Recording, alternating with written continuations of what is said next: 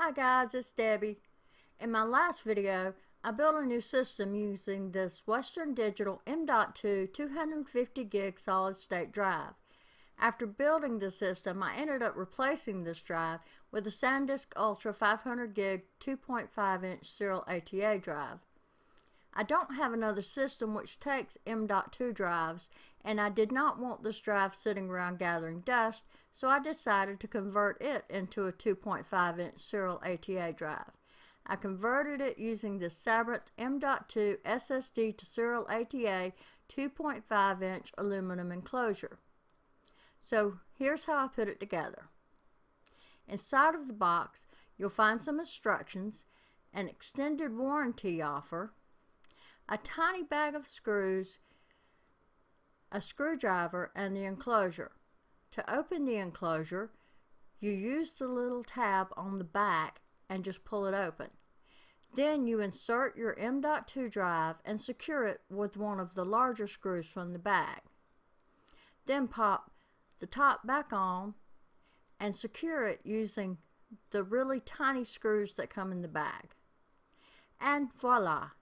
You have a 2.5 inch serial ATA drive that you can install into any system.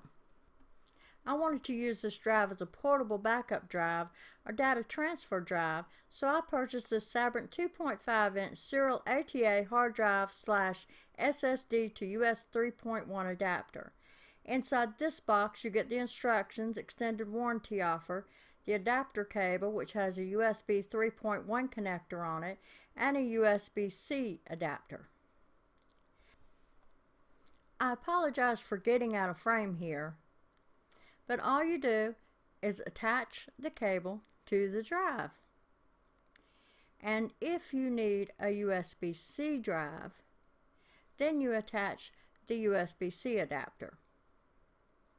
And that's all there is to it. You now have a portable drive that you can use on any system that you choose. I ran the Crystal DiskMark benchmark app on the drive, and here are the results of that. And then here on the right, you can see the results on my SanDisk internal drive for comparison. Sequential reading and writing times are almost identical, but the SanDisk did perform better on random reading and writing times. All in all, I'm very satisfied with the Sabrent Enclosure and adapter and the performance of the converted drive.